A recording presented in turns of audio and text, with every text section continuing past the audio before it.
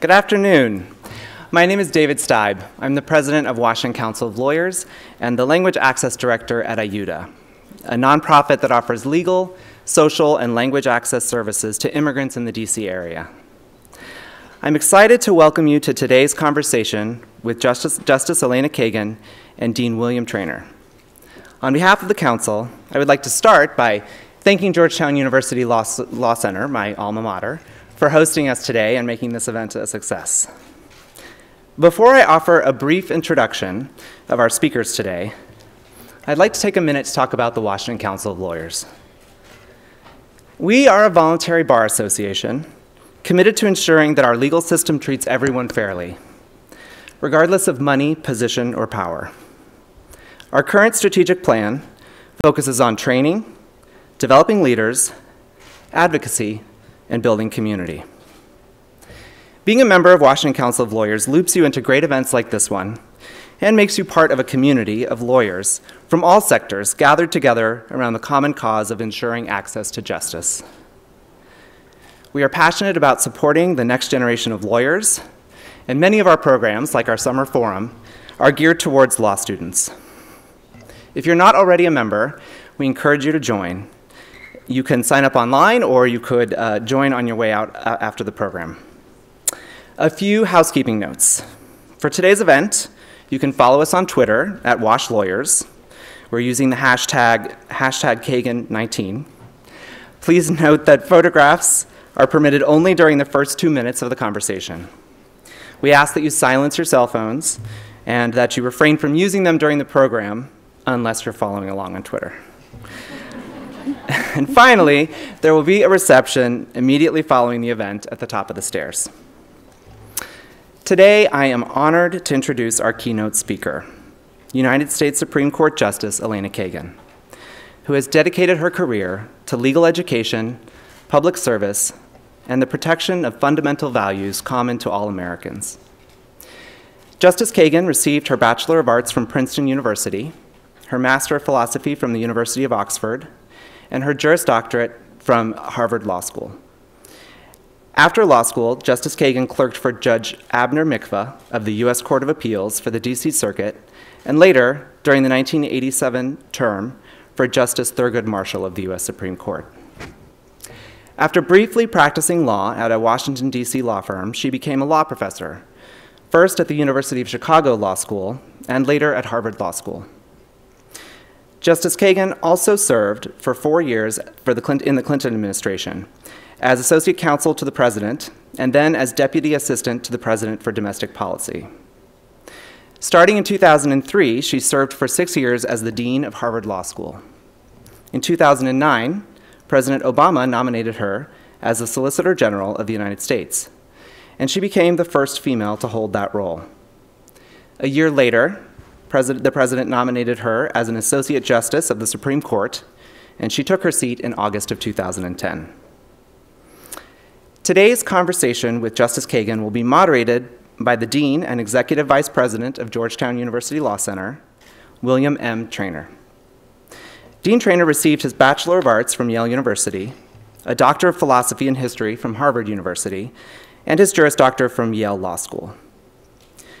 Dean Traynor clerked for the Honorable James L. Oakes, U.S. Court of Appeals for the Second Circuit, before serving in a variety of positions in state and federal government. In 1991, Dean Traynor began teaching at Fordham Law School, where he would later serve for 8 years as dean. Dean Traynor joined Georgetown University Law Center in 2010 and has led the school through impressive changes, including a great expansion in the number of experiential offerings across the clinical, externship, practicum, and simulation programs.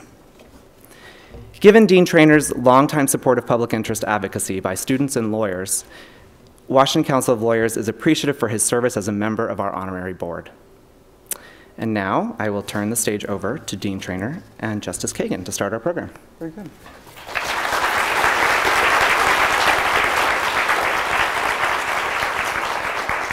Welcome, Justice Kagan. We're really delighted to have you here.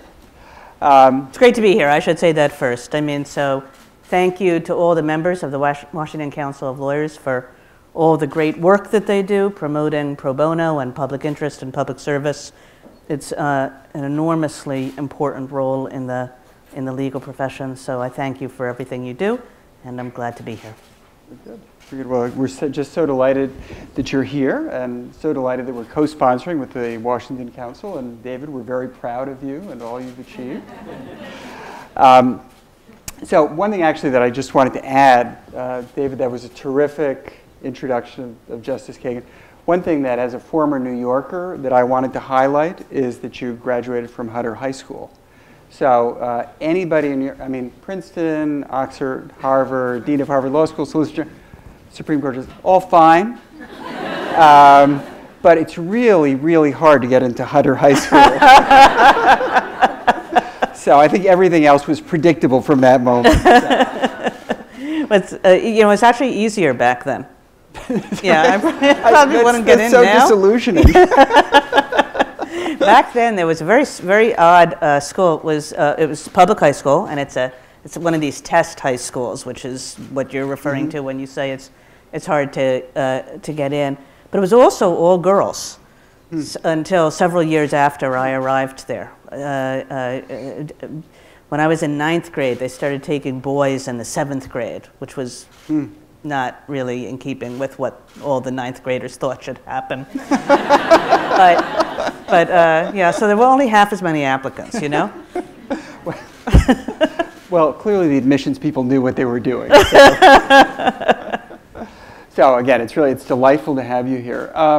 But what I wanted to actually, you know, I think as we start this, you know, everybody very much front of mind is Justice Stevens' passing.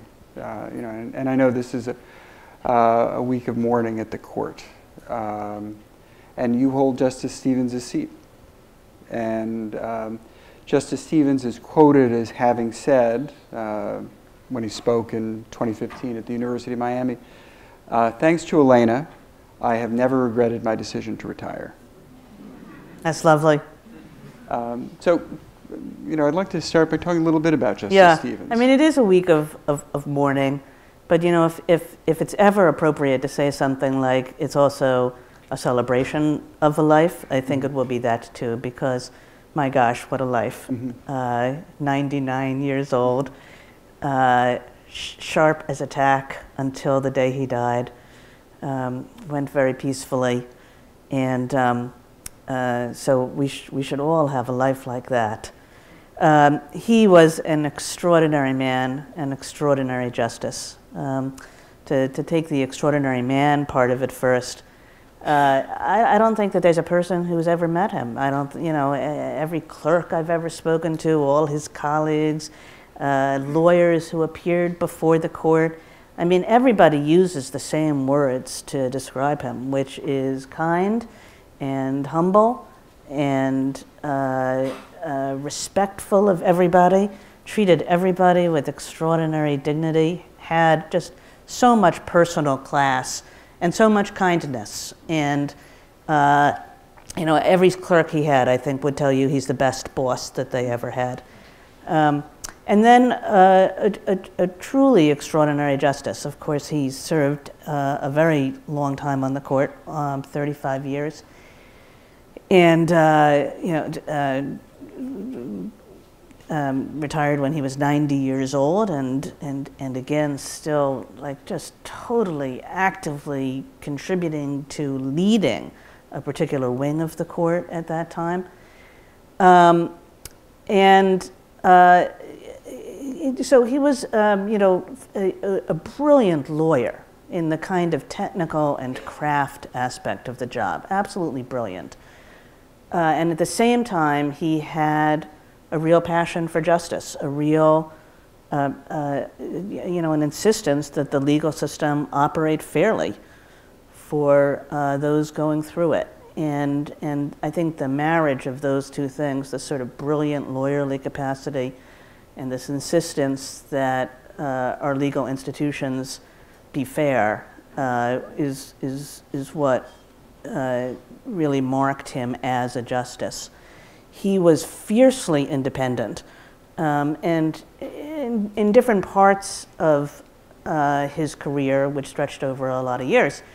He played different roles on the court, some being more the kind of solo concurrence, and some being more the leader of a particular set of justices. But throughout, I think, he was marked by this really strong sense of I'm going to do what I think is right, kind of integrity in his own decision-making and a kind of independence in his own decision-making. But at the same time, he was, the model of collegiality, and I think he really cared about the court as an institution, so that at one and the same time, he was like, I have to do what I think is right, but I also understand that the court has to operate as an institution, and I'm a part of it. And I think he married those things in a pretty unique way. And he produced this just incredibly important body of work. Majorities and dissents. In 35 years, you can write a lot of both. And it's a body of work that I think is not surpassed, certainly in modern times. It's interesting. I recently went back and looked at his nomination and the press accounts, and one of the big concerns at the time was his health. Well, they didn't have to worry. Because he just had a heart attack. I think what's so striking, it's like, actually, I think he seemed to all of us eternal. There he was, he's 95 years old, he's swimming in the ocean every day, No, and it's amazing because, like the other longest term or the oldest justice was Holmes. And Justice Holmes, I think his opinions really declined towards the end in terms of their quality, whereas Justice Stevens' opinions were really remarkable throughout. Yeah. So what would you think his greatest legacy? Is there an area that he shaped, or is it a philosophy that others have followed? Gosh, I think that it stretched across such a wide range of subject matter areas. I guess I would have a hard time picking just one. Am I missing something obvious? No, I don't think so. I think it's interesting. I think one thing that's kind of the standard story about Justice Stevens is, in some sense, his role on the court changed over time. That when he started in the court, he was really, a loner, kind of writing his own opinions. Right. When I clerked at the court, so that was in the '87 term, and that's still what he was doing. He would write a lot of solo dissents, solo concurrences, some of which you thought, man, he's got it, notwithstanding that maybe the case wasn't argued that way, and that wasn't what like all the other justices were thinking about, or what they weren't thinking in that frame. But you would sometimes read it and you would say, it's really too bad that they're not, because that's really the way to look at this case, even though everybody else is kind of over here doing something else. Occasionally you would say, well, that seems a little quirky. But there was always, this is the way I look at the case.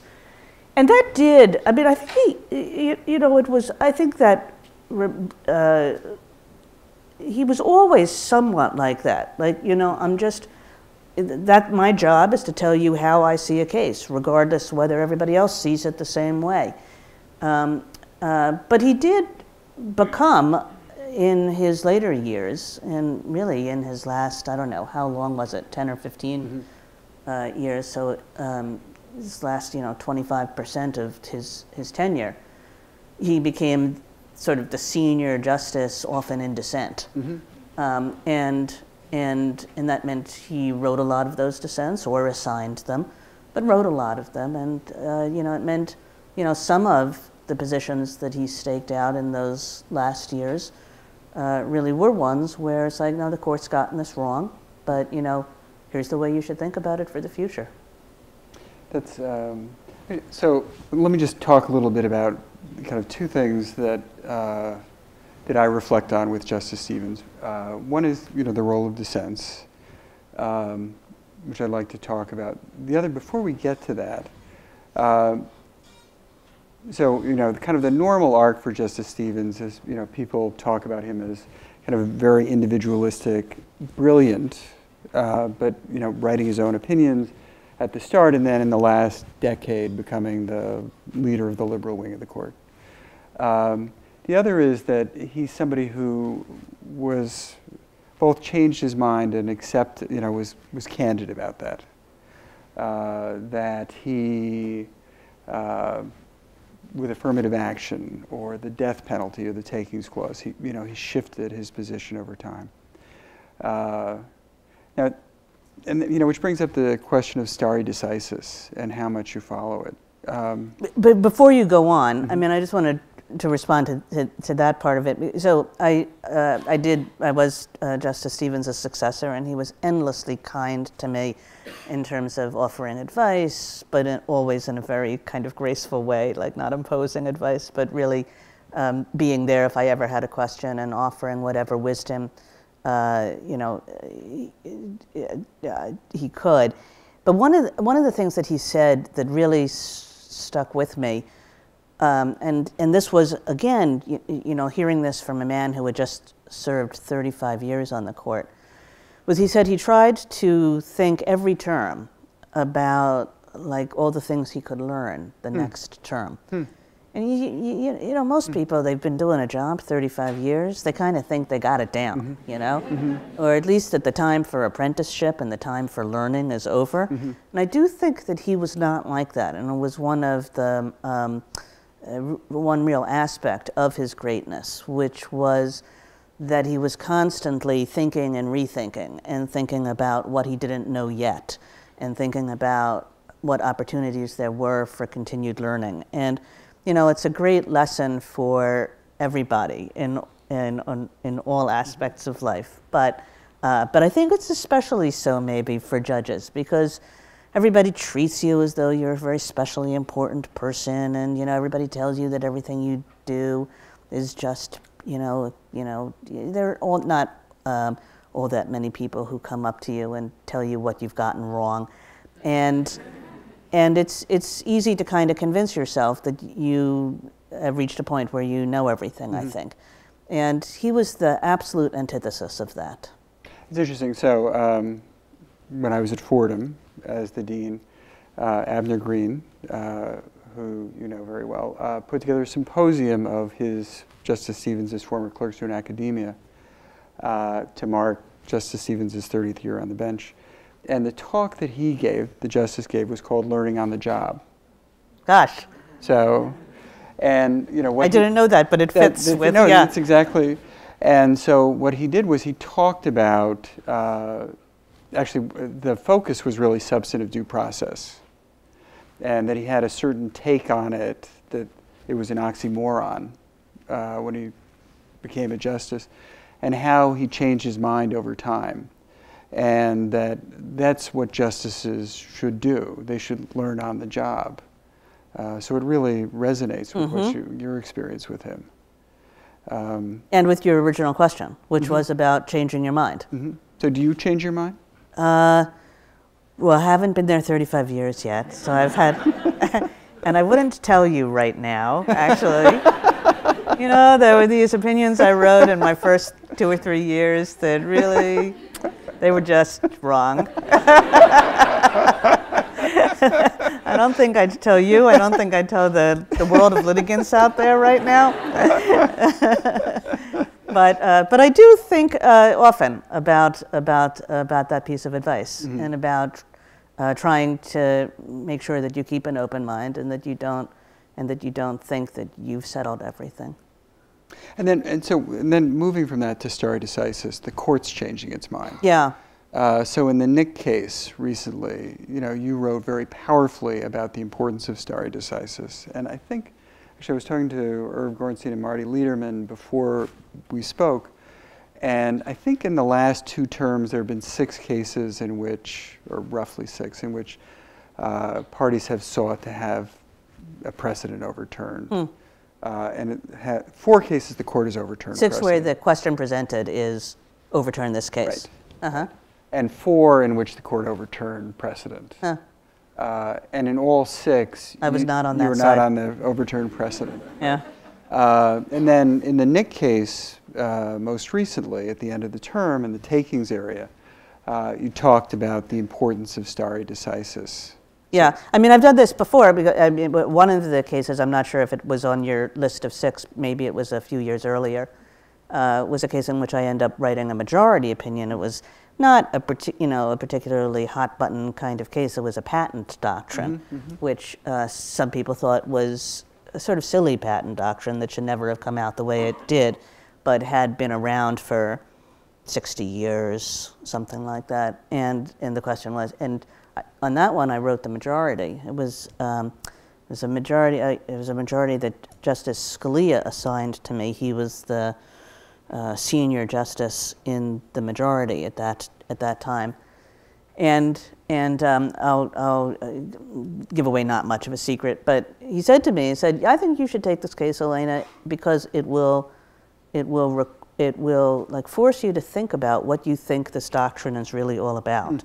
This doctrine of stare decisis. So it was a great opportunity that he gave me to sort of think about and write about why we had this doctrine and what it was for and when we should use it and when we should depart from it. And of course, sometimes you do depart from it. So it's not, we always say it's not an inexorable rule. And even though I'm 0 for 6 apparently in the last 2 years, and I think if you go back further than that, you'll find that my track record is not all that much different. It's not like I'm going to commit never to overturning a case, because sometimes there are real reasons for it. But I do believe that the heavy presumption is that we shouldn't, and that there have to be reasons beyond just ordinary wrongness. And the court has a whole list of factors that it thinks about when it thinks about what kinds of things justify overruling a case. Maybe, one of them could be called like super wrongness, wrongness where the case just is no longer in line with anything that the society thinks about how a legal system should operate, or indeed how other institutions should operate. But more often it's things like, well, the particular case has become a real outlier, that the legal rules and doctrines have changed all around it, leaving it a kind of just weirdness in the law. Sometimes it's that non-legal things change, so that the precedent operates in ways that nobody would have expected and that nobody really thought about. So you have to have sort of something beyond just, oh, it was wrong. That is, it's more like, no, it's just, what we've learned something since then about that makes it incongruous, or that makes it utterly unadministrable. Or, as I say, sometimes that it just makes it like just morally repugnant. But that for me is a pretty high bar, and in these many cases, I think they're not met. The court has thought about it in recent years, and so why should it be a high bar? For a few reasons, I think. People rely on stable legal rules, on predictable legal rules. And even when people don't structure their decision-making to accord with those rules, I think in a broader sense, society relies on the idea that law is stable and that law is predictable, and that law won't change just because particular members of the court are different or change. So I think maybe the worst thing people could think about our legal system is that, it's just like, one person retires or dies and another person gets on the court and everything is up for grabs because it's all just like what that particular person, his or her preferences and predilections are. And so you can never count on anything, and you can never understand law as a stable, continuing presence in people's lives and in society's lives, in society's life. I think also the doctrine of precedent, it's one of humility, right? Which, so this is Justice Stevens all over. I mean, one of Justice Stevens' personal characteristics, which everybody so admired, is this humility and this modesty. And that means not thinking that, here I am, and I just look at this case differently from the way many, many judges have looked at it in the past, and my opinion is better than theirs, and so I'm just going to reverse what they say. It's sort of a sense of, you know what, before you, we had a case this year where people asked us to overrule something that something like 40 different justices had looked at and said this is the way the rule should be. Now, there's something maybe a little bit immodest about saying, notwithstanding that 40 people have done it this way, I just have a better idea of how to do it. So again, it's not that you should never be able to do that. Sometimes, of course you should, but it should be a high bar. So I mean, and so part of it is, if I'm just paraphrasing what I think I'm hearing, that it's part of the rule of law, and it's part of a court being, understood as apolitical. That it's not. That was said much more succinctly than I did. So when do you dissent? So again, Nick, I have to say, somebody writes on the Takings Clause, I was just delighted that people were paying attention to a Takings Clause case. And you wrote a terrific dissent. And so part of it was really just incredibly rigorous analysis of a very difficult doctrine. And then part of it was a discussion of stare decisis and its significance. And during the course of your decade on the court, you've written a series of really extraordinarily powerful dissents. First of all, what's your audience when you write? Thank you. A round of applause for the dissents.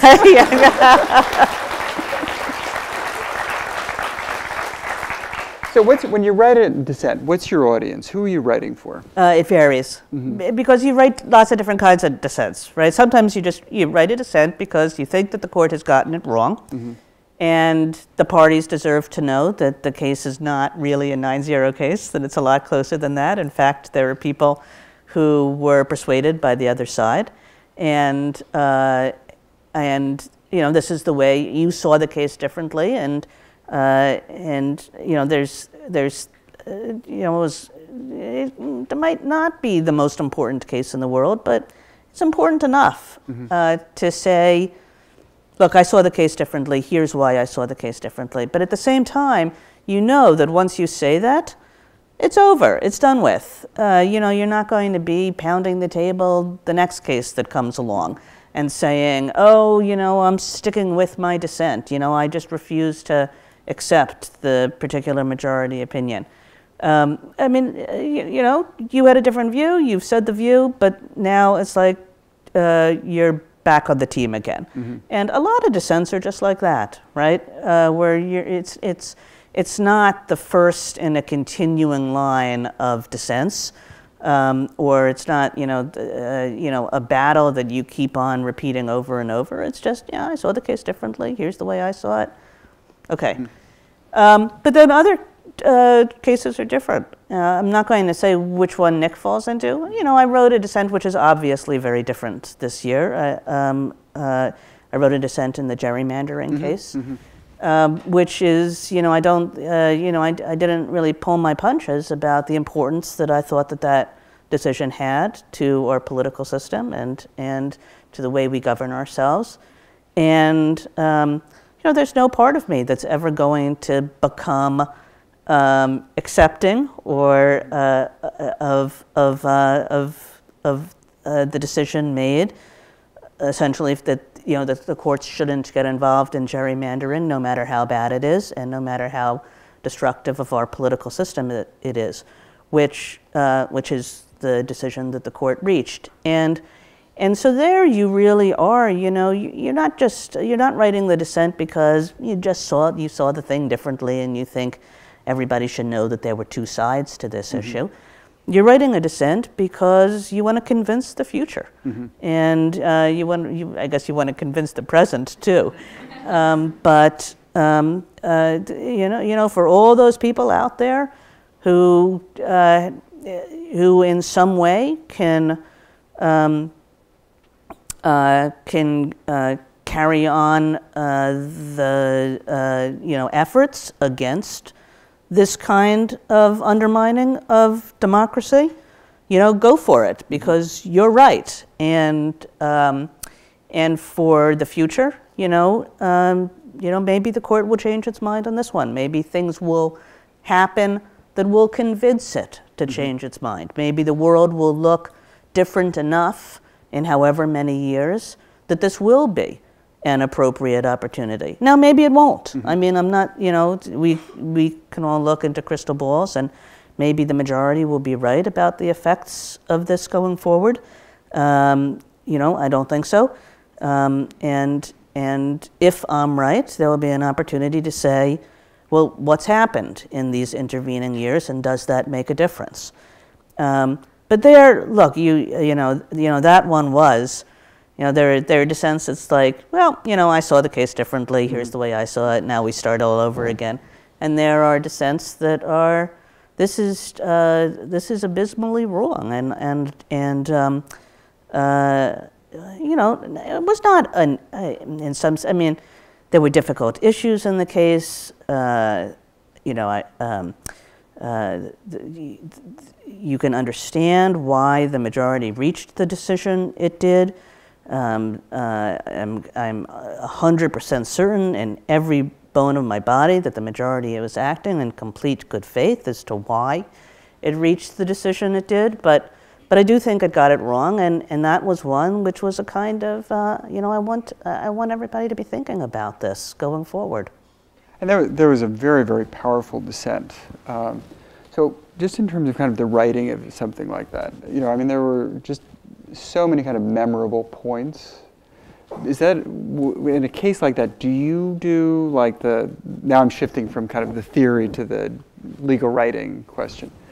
You know, do you kind of outline the points that you want to make and then turn it over to your clerks? How does something like that get constructed? I guess I write all my opinions the same way, whether they're majorities or dissents, and whether they're more important or less important. I seem to be incapable of not following just a single procedure. The way I do it is I ask my clerks to give me a first draft. I use that first draft as mostly as a springboard for my own thoughts. You know, I sort of see how one person wanted to do it, but then I open up a new document on my computer.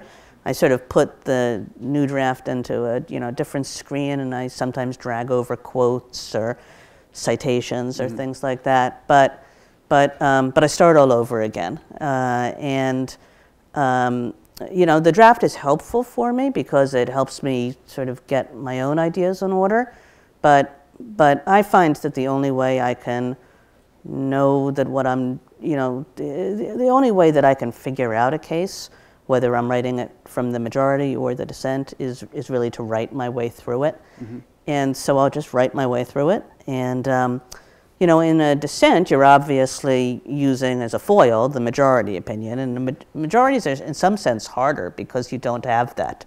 You know, dissents, you know, sometimes it's easier just to sort of deconstruct something than when it's a majority. It's like you have the responsibility to sort of solve every problem. In dissent, you don't really have that responsibility. You just have to sort of say why they're wrong.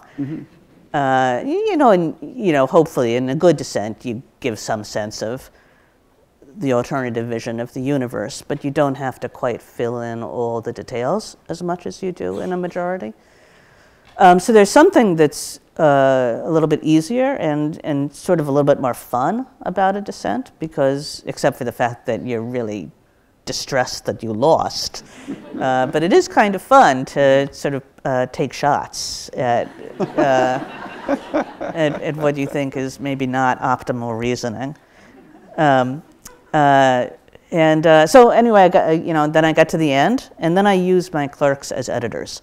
And we do a few rounds. I give it to one clerk, and then I give it to the other clerk, and then I give it to two other clerks. So we do a few rounds of editing, and then I release it to the world. Do you have a favorite dissent? I don't know, like,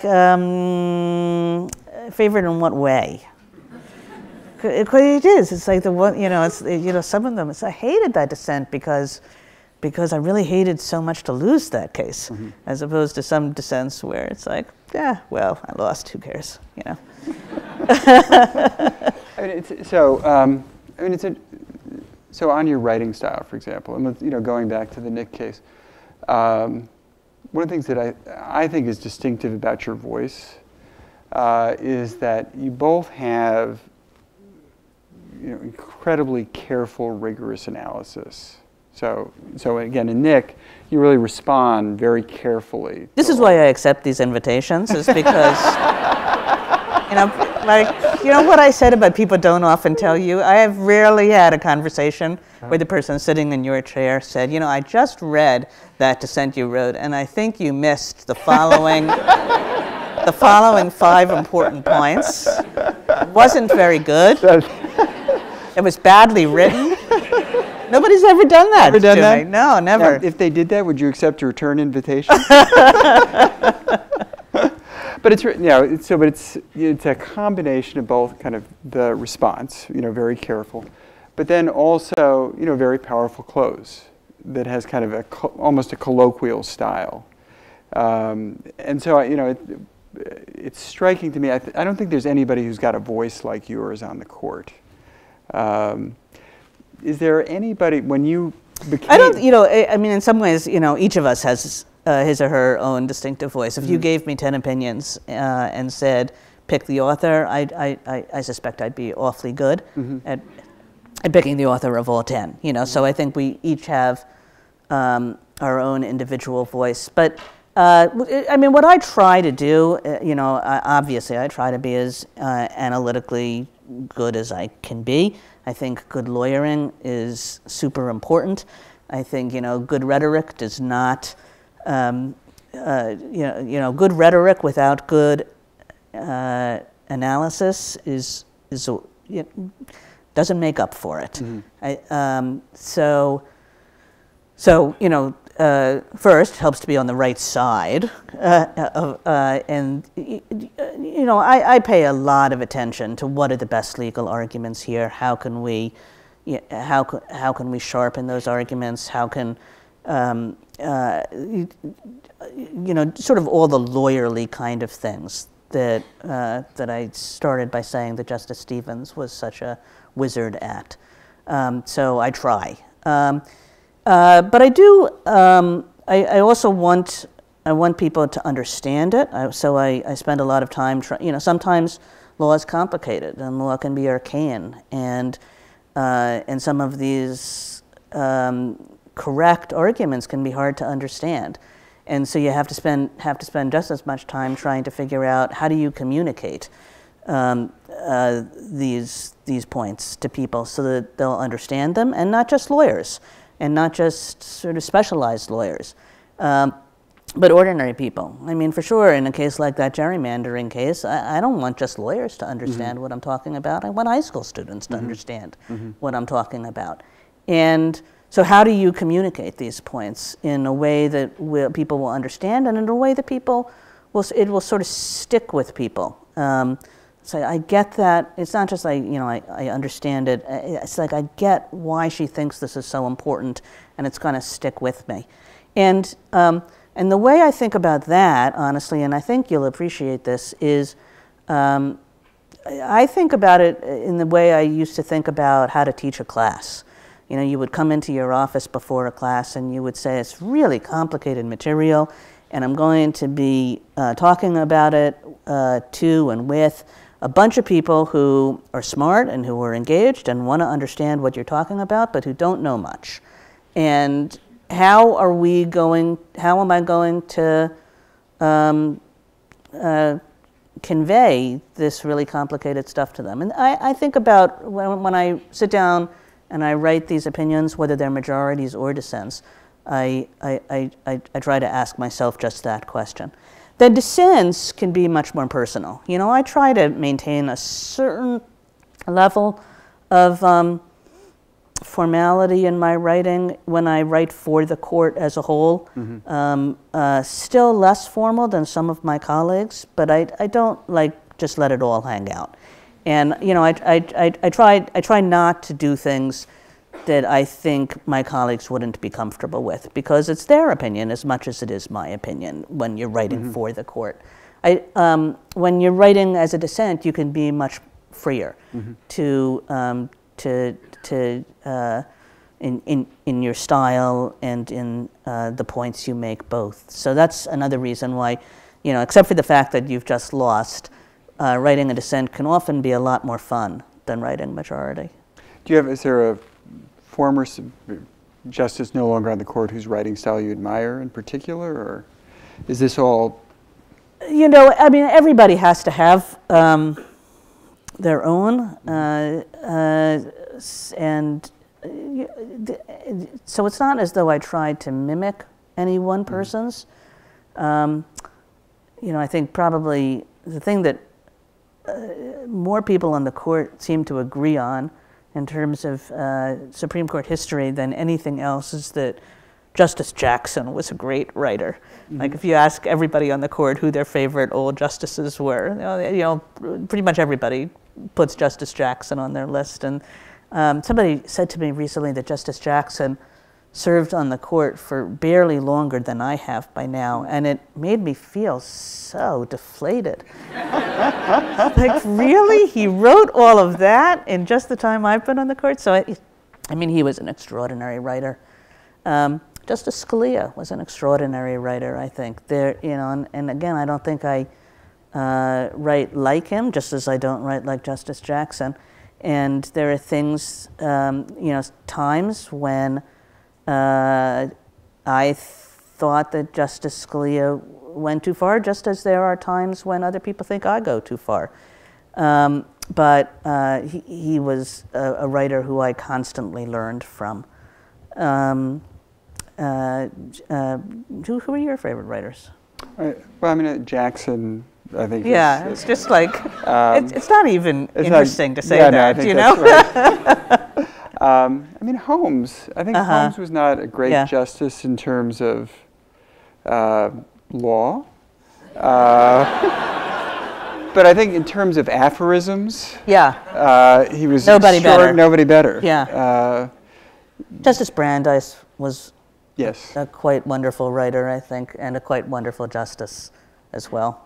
You know, and Justice Marshall, or Chief Justice Marshall, you know, has so many, you know, phrases for the ages. Yeah.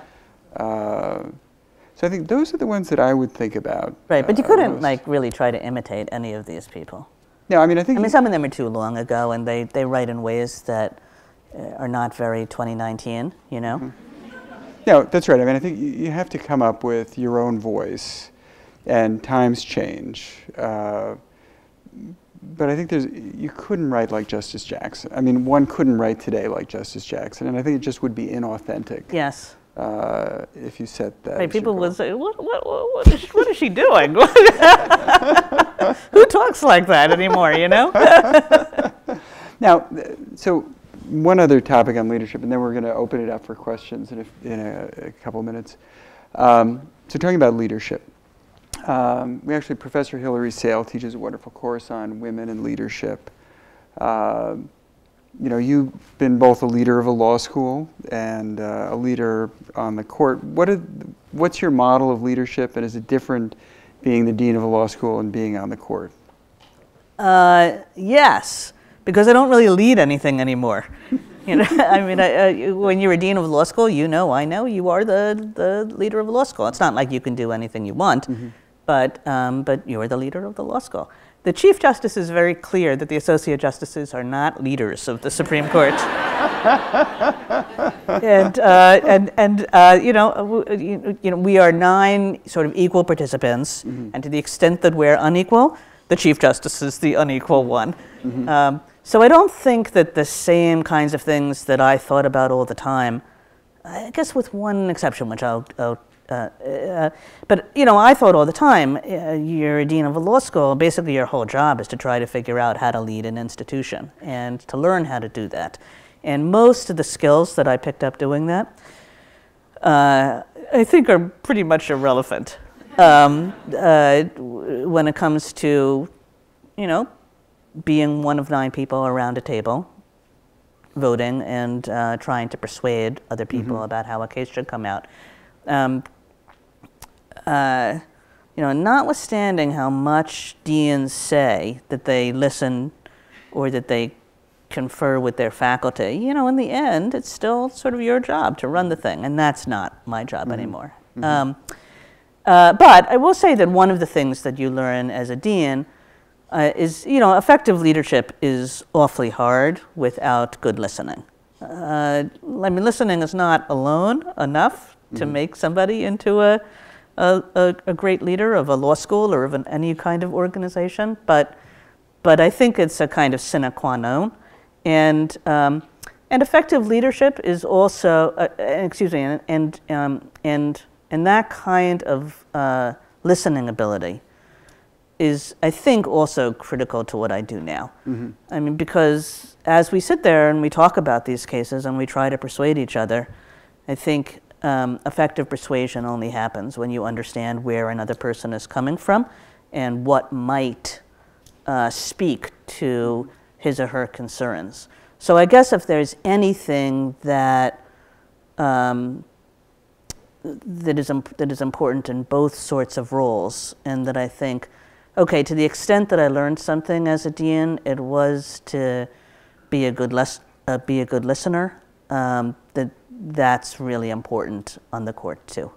Now, and when you were clerking, were there leaders on the court who you've learned from in terms of model?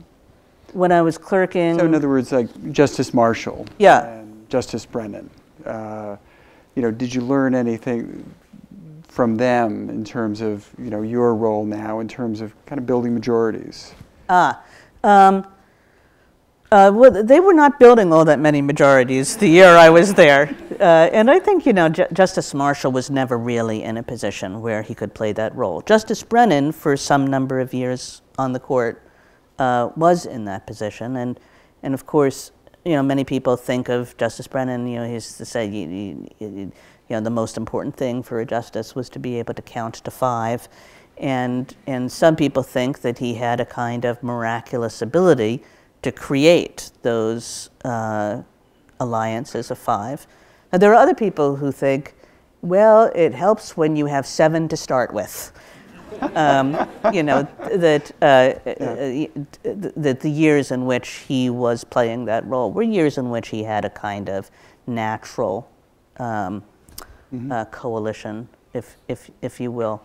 But you know, honestly, I think the way the institution works, at least now, whether it worked this way in Justice Brennan's time, I don't really know. But the way the institution works now is that these are 9 exceptionally smart, diligent people, all of whom have their own ideas about how law should be done, all of them operating in complete good faith, but not necessarily on the same track. And it's hard to convince people. And you can only do it on the merits, and you can only do it by listening hard to why they think something different from what you would like them to think. And you know, and that's what I try to do. That's what others try to do, is to listen and to be in a position to persuade. So actually, we have, if people want to ask questions, we have 2 microphones. So please stand by the microphone. So there and there. While people are stepping down. Is it different for the court now that, other than you, they're all former appellate judges? Does that make a difference in terms of? You know, I don't know. I don't really have anything to compare it to. I know that there are, you know, some people who think that the court you go back to some courts. I think like the Brown v. Board Court had no appellate judges, right? Mostly politicians, and some people think maybe some real-world experience is lacking on a court like ours, where almost everybody has been an appellate judge, and frankly, I come from a world which was not very different from that. You know, it's a world of law schools, and you know, but there aren't any politicians, anybody who just brings a completely different set of experiences to bear. I don't know. You know, I guess I'm not altogether a fan of that model. I think that most of what we do is pretty serious lawyers' work. I can't think that most people who haven't done pretty serious lawyering in their lives would find most of it very interesting, or not. I think. I mean, I think, you know. So I guess I don't mind that. You know, I don't really. You know, see the alternative as a better one. Good. All right. So we have time for a few questions. Why don't we start to the left and state your name and then ask the question. Got it. So first, I'd like to say thank you, Justice Kagan and Dean Triner, for coming. My name's Aryan. I'm a freshman at St. Edward's University in Austin, Texas. And I just wanted to ask, Justice Kagan, I remember when you were discussing Justice Scalia that at some point in the past you had also mentioned that Justice Scalia helped influence your statutorial interpretation process. I may be mistaken in this, but if you could discuss that a little bit more, how does that manifest in how you look at statute more generally? Yeah, I don't know if he influenced it on the court. I think you know, Justice Scalia had just become a justice when I went to law school, and for sure his ideas about statutory interpretation were ideas that I, as a law student and then as a clerk and as a young lawyer, you had to sort of think about quite a lot.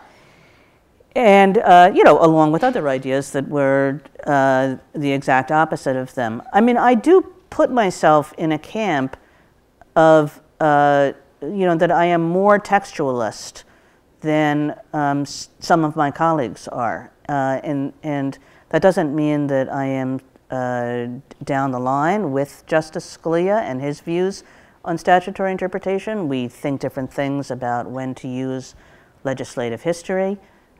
He thought never. I think it is sometimes appropriate, but often not.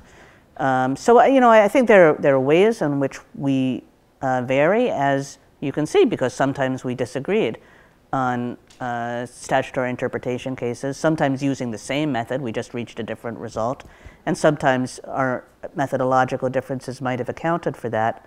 But for the most part, I do think of myself as a person who puts text first and pays a lot of attention to text, and cannot really imagine, except in highly unusual cases, doing something that I think the plain text precludes. You know, that you know, if you read a statute and it says what it says, that's where you stop.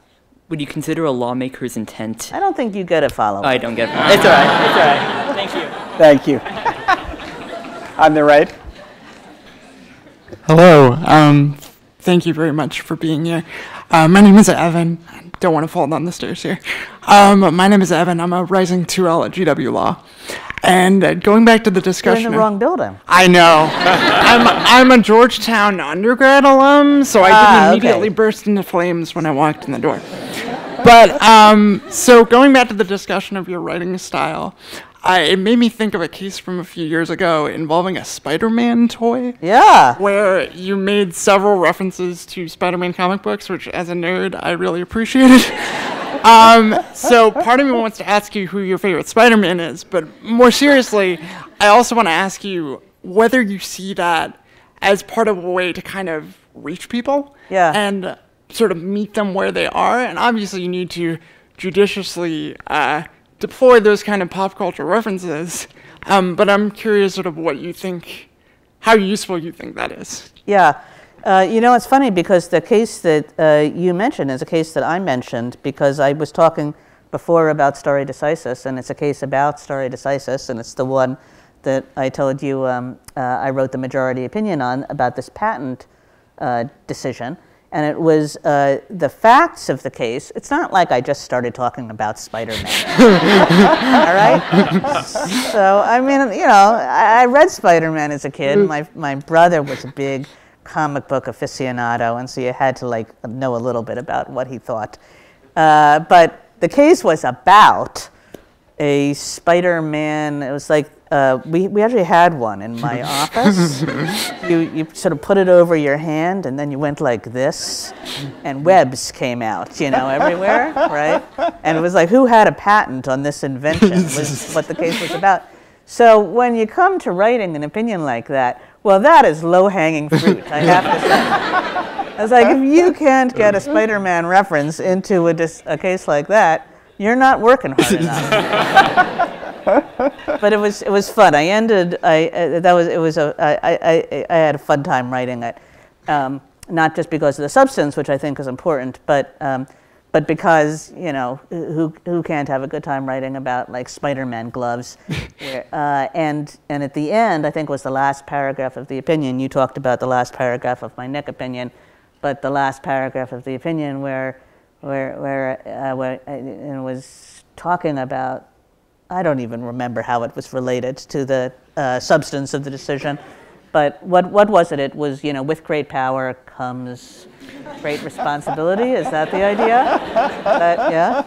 It's sort of like we have the power to overrule cases, but we have the responsibility to use that power. Not often, So it seemed appropriate. That's right. Yeah. So which was your favorite Spider-Man movie? Well, it's funny that you mentioned this because I was just on a plane. I was coming back from London, and I watched the Spider-Verse, movie, whatever that's called. I thought that was pretty good, actually.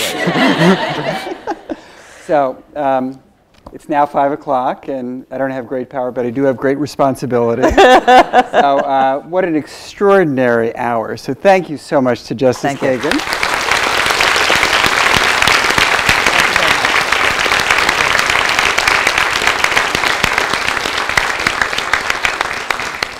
Thank you, Dean Traynor and Justice Kagan, for such a fascinating and thought-provoking conversation.